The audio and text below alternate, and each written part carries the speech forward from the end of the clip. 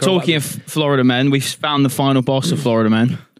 Lieutenant Dan. Oh, Lieutenant Dan. Some boy. Bro, you know what? I actually was like fucking with him at first, but now I don't know the vibe now. Seen a couple of vids where, bro, just dropping a few words. Just dropping a few dimes. So essentially, yeah, there was this lad called Terrence Concannon, and he was walking from university, or to or from uni, one of the two. So he saw a boat that was being pushed out to sea, a little sailboat. Yep. And he helped this guy in this boat come back to land. Yep. And this was the start of Lieutenant Dan, because he gave him that name, Lieutenant Dan, obviously based off Forrest Gump character.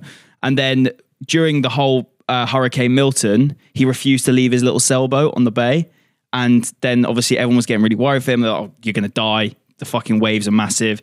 The wind is ridiculous. And then he just thought, no, I'm going to cut about and chill. Didn't realize he had one leg. Yeah, he's got one leg. Yeah. By the way, the Lieutenant Dan thing was so misleading. Not his fault, because he actually did a video saying he's not a veteran or anything like that. But I thought he was. No, it's just nicknamed after Forrest Gump. Because there's a guy in Forrest Gump who's got one leg and he's like a proper nomad. And his name is Lieutenant Dan. Oh, see, I ain't seen the movie in ages, so I forgot all about that. Well, I didn't know that until I looked up about this. But yeah, it's mental. Like he is like, if you look at him, if you pull a photo of him up, he looks like the Florida man you've seen in all the articles. Yeah, there was a bit of like fake news going around where it was like an image of like him being arrested like 15 times. Have you seen that? No. All his mugshots. I think honestly these Florida men look the same. Apparently it's not him, and somebody photoshopped him. So this is a real person with real mugshots. But apparently it does look like him, bro. But the thing is, I said, how can it be fake? Like, how could it be Photoshop when, to be fair, they're all mugshots of him? Look, are we surprised though? So this bloke lives in his boat on his own and refused to leave. One of the biggest storms in there. To be fair, this is from the New York Post, so it's a pretty legit thing. So I think maybe it must be real. What do you think? I mean, yeah, that must be real. I'd understand if it was the same image of him, but it's not. They're all different mugshots. So he must have had them taken at one point. He got a Kick deal, didn't he? He got a Kick streaming deal. Fuck off. Yeah, apparently. Did you not see about this? He got a Kick streaming deal, but he dropped the N-word in his first stream and got it cancelled. Great. Can we verify that? I don't want to speak bad on his name. I think that's true, but I don't know if it actually got cancelled. So Lieutenant Dan did a whole video saying, yeah, it's been cancelled. He offered it to me. He brought me the 100K. It must be all gone now. Blah, blah, blah. He's pulled it out. Said he saw my history and he was like, you should have done your, due diligent. I can't fucking say that word, bro. Yeah. And then I think Aiden Ross replied saying, it's not true.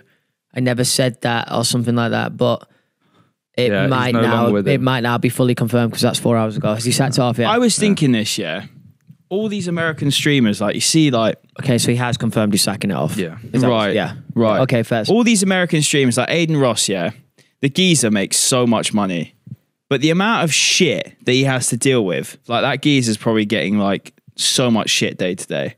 Do you know what I mean? Like grief from people in public and stuff. Yeah. Do you reckon? He kind of just don't care really, does he? He just kind of sends it. Like I was locked into one of his streams and he just does his own fucking thing. Like he says the R word, he don't give a shit. Yeah. Very different reaction in America over that. I feel like it's sort of like one of these things. You know in women's football, how when they shoot, the goalkeepers are smaller, so there's more room to shoot. Yeah.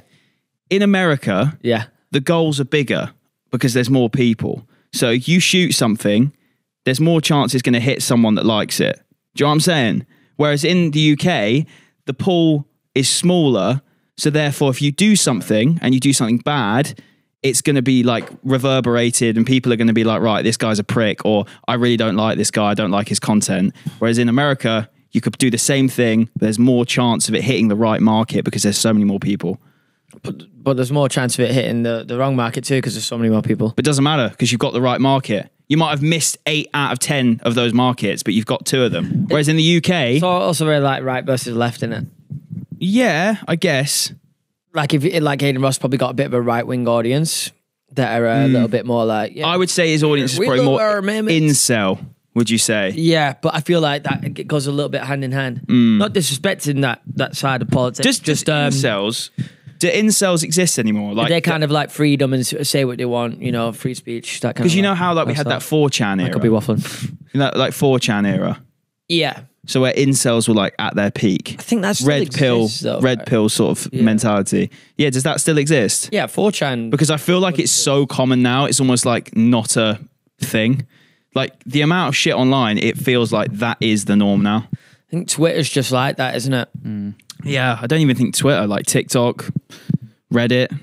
Yeah.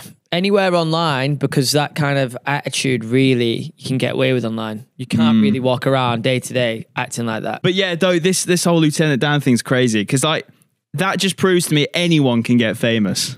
Do you know what I mean? Anyone can get famous. Well, I mean, it keeps happening. We had Hawk 2 ago. Yeah. Have you watched her pod yet? Yeah, it's fucking class. I love it. I feel like it's like the fellas pretty much, but like women. It's brilliant, mate. Just a load of fucking shit. Man. Like when we did our thing reacting to Hot Tour, the comments were like, this ain't much better, boy. It's so true. This is rich. And I just sat there like, nah, hold my hands up. You fucking right. How crazy that I've almost been working with you for 3 years. Yeah, it's a bit mental. Yeah, I was thinking this the other day because obviously we had a new like head of production join the company. Yeah. And I was chatting to him and I just feel like, fuck, man, I've seen so many different phases at this place. Yeah. Do you know what I mean? Oh. It's like oh, brother. It's like when you've got like Aspilicueta in the Chelsea team and he starts off as this young prospect. Yeah. And then like by the time he's like, you're right, you need to move on. You're a bit like Marcus Rashford for me right now. So I've fallen off. No, no, he's coming back. He's on the comeback right now. So he's back. Questionable. Streets are saying he's Scored back. against Barnsley, wasn't it? Oh, he's Please pull up his who scored. You'll see a goal and assist every now and then.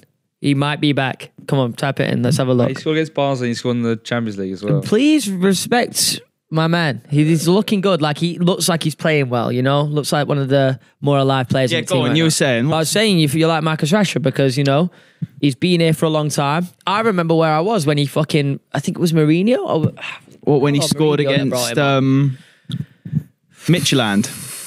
I can't even The hat trick. remember. Did he get a hat trick against Midtjylland, wasn't it? No, In the Europa didn't he League. get 2 in the Europa League? Yeah, it was and against then 2 in the Midtjylland. Premier League. Yeah, it was real. I think I was in fucking France when it happened, and I was like, "Who's this lad?